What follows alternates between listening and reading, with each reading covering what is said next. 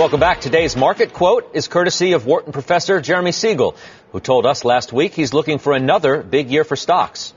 We had 16% return last year, a very good year. I think we're going to match that and even do better this year. So that does mean an all-time high for the S&P 500. Well, not everyone agrees with the professor, though. Greg Peters, Morgan Stanley's chief global cross-asset strategist, is looking for gains, just not here in the U.S.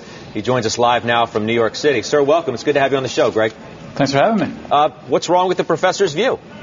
Well, there's nothing wrong with it per se, but we live in a relative world, and I think the opportunity set is far better outside the U.S., and so that takes you to emerging markets, specifically Asia, and it takes you to Europe. And it's really a twofold reason. One is valuation. Valuations are cheaper outside the U.S. And then secondly, and more importantly, earnings. And so the big concern that we have in the fly in the ointment, so to speak, as far as being bullish on stocks, is the earnings outlook. And we see a very flattish to down earnings outlook for the U.S. And it's hard to imagine valuations getting much richer as a consequence. It is amazing how you can have so many different views of a marketplace, right? That Professor Siegel was even talking to us about multiple expansion, whereas when I say those words to you, your thought is what? Well, look, I mean, that can happen. That happened in the second half of last year. And so that's the implied bet that he's making, in that earnings don't matter, that the Fed is easy, and that the markets will continue to rip higher irrespective of fundamentals. I take a slightly different view there. Indeed, that may happen. That's what makes markets. But I think it's an easier and a better risk-reward, actually, outside the U.S. So I know we're laser-focused on what's going on here, but I think the better trade is outside, where earnings look a little better and valuations as a starting point are better. Let's go specifics then. Let's take Europe first. Where exactly in Europe would you invest your money right now?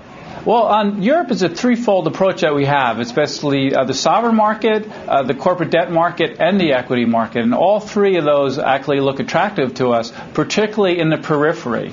And so what we see is that the companies and the regions are being penalized for where they reside and the names, not the fundamentals. And you see that most clearly actually in the corporate bond market, where a lot of the peripheral corporates trade very cheap relative to their fundamentals and relative to the core. So I think that's a good example of kind of that disconnect that I expect to converge in 2013, and the same could be said on the equity side. Let's go China. Are you of the view that we're not getting a hard landing, and that any kind of landing, maybe we won't get any landing? What do you think?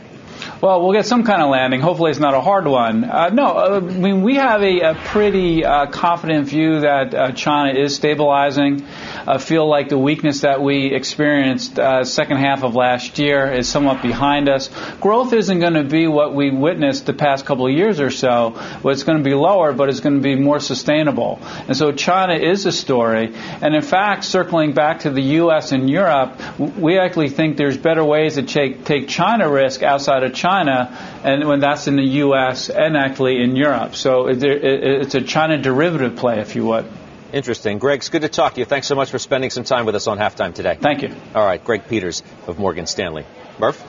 Yeah, I think he's right with the China rebound, but I'm going to disagree with him. I think U.S. is the place to invest right now still. To say that Europe is in a better position than the U.S., sure, you can talk about valuation. Stocks aren't as cheap as they were after a 16% run-up last year, yes, but I think the U.S. economy is being undervalued. A point to housing, $1.4 trillion is the amount that U.S. housing will increase this year. I think that's going to be a big follow-through construction, and I expect the U.S. to outperform again. Joey?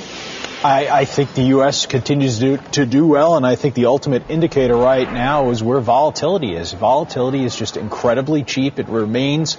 Insurance can be provided to protect your portfolio. I don't see the overall concerns that people may have for the market itself. Weiss?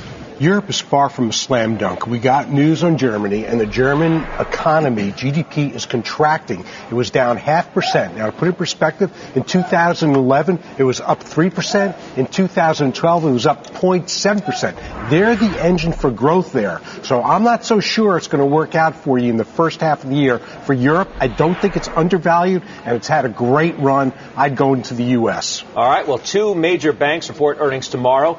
Much of the conversation we're having today certainly directed towards what's going on with the banks, what their earnings could mean for what the market does in the very near term. J.P. Morgan, Goldman, ahead of the market tomorrow. Let's take our positions. Joe T., you take yours. Well, I mean, my position is long Goldman Sachs. It's been that way for a while. It's been long Morgan Stanley. It's been that way for a while. I like the capital market plays here. I keep hearing the same tired analysis from all the banks, banking analysts that will present. And when you look at where the street is, the average price target on Goldman right now, I believe, is 136. Most of them have hold ratings. So I think the street is getting it wrong. I think from a trading standpoint and an investment standpoint, both Morgan Stanley and Goldman, the tide is turned. You want to own them again, their investments again, and their trades. Big Doc, the virtual Doc, what's your trade? My favorite, the one that I really saw some fast money into today, was Morgan Stanley on Friday. So I know you're talking about JPM and Goldman Sachs, like both of those, but the one where we saw a lot of fast money trade was the weekly options in Morgan Stanley. And again, these are the options that are something or nothing. It's almost like a binary bet at this point because they expire Friday.